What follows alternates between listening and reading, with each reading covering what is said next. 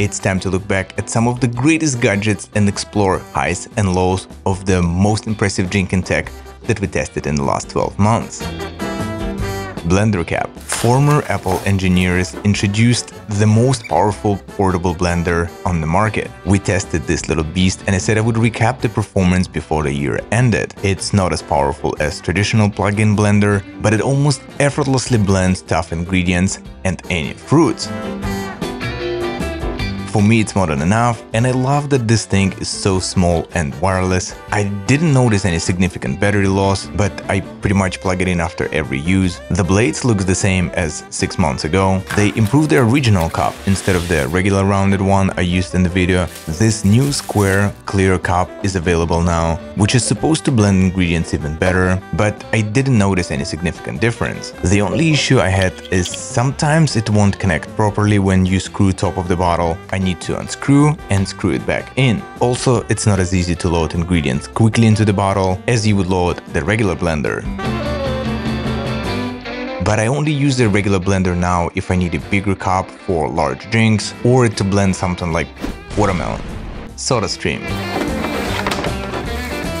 The exceptional machine to carbonate water is SodaStream. It was something like $100 during Cyber Monday, very simple to use. It allows you to add CO2 to a large amount of water. The big tank lasts for a very long time. The downside is you can't use for anything but water. Well, you're not supposed to. I chose to void my warranty on day one and carbonated different drinks, but I wouldn't recommend that. Woo! Flavor Blaster 2 Pro.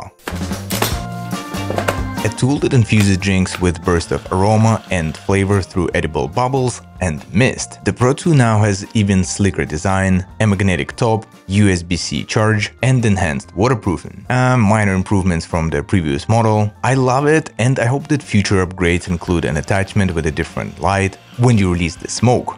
And the new player in this smoky bubble space is Microfogger. A pocket-sized portable device, works the same as a flavor blaster. It creates a toxic-free fog. It also makes bubbles. And thanks to this attachment, it can make a liquid fog for presentations. Microfogger has a detachable battery that works for 30 minutes of continuous use, which is a lot. It doesn't look as slick as the Flavor Blaster, but it also doesn't cost as much as the Flavor Blaster. I made a full recap on this too. If you plan to use it for your drinks, check it out. Multifunctional gadget. This $30 gadget replaces almost all your bar tools. It has a jigger, knife, opener, citrus reamer, muddler, corkscrew, and a bar spoon with 10 different tools taking very little room. It's like an ultimate Swiss Army knife for drinks. Maybe it won't replace your shiny, high-quality traditional bar tools, but this one is ideal for camping or traveling. And speaking of traveling, this mini espresso machine is perfect for your coffee drinks on the go. It pulled a pretty good espresso shot with a rich crema, very easy to use. It heats the water and extracts espresso automatically with just one press. Cold water takes 3 to 4 minutes to heat up. It brew 4 to 5 cups with 50 milliliters cold water and 2-3 cups with 80 milliliters cold water when fully charged. Compact size, wireless. I like this machine, but recently I discovered this super automatic intelligent espresso machine for home.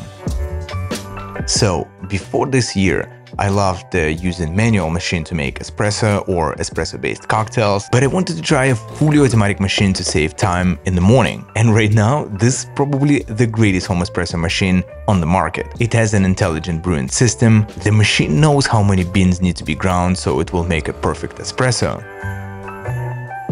And Milk IQ recognizes what milk you use, soy, dairy, oat or almond. Then you can choose the desired temperature and froth level and steam it without holding a pitcher. It's a machine for someone who wants to make drinks at home of the same quality as you would get at a coffee shop without learning any barista skills. Absinthe fountain, well, it doesn't have any intelligent tech, it's pretty straightforward, but it's like a stylish time machine for your home bar. It's elegant, all design turns the process of serving absinthe into captivating experience. Just don't forget to buy glasses, spoons, and sugar cubes. Bottle openers. We tested every opener that exists from China to the United States, and the best one is No, not the window breaker / opener from Temu. The most practical with the best design is this German resealable beer bottle opener. And in a separate category is the modern tipsy opener. It's functional and also gives satisfying vibes. Now some honorable mentions. The most exciting device for ice is the Kakigori machine, kind of expensive. And the worst is Miller Lite limited edition ice mold. That was probably the most unnecessary drop of the year. My expectations about robot bartenders were way too high. I think they're not getting better, I think they're getting worse. But the Consumer Electronics Show is coming, so stick around and let's see the latest and greatest from the drinking tech world.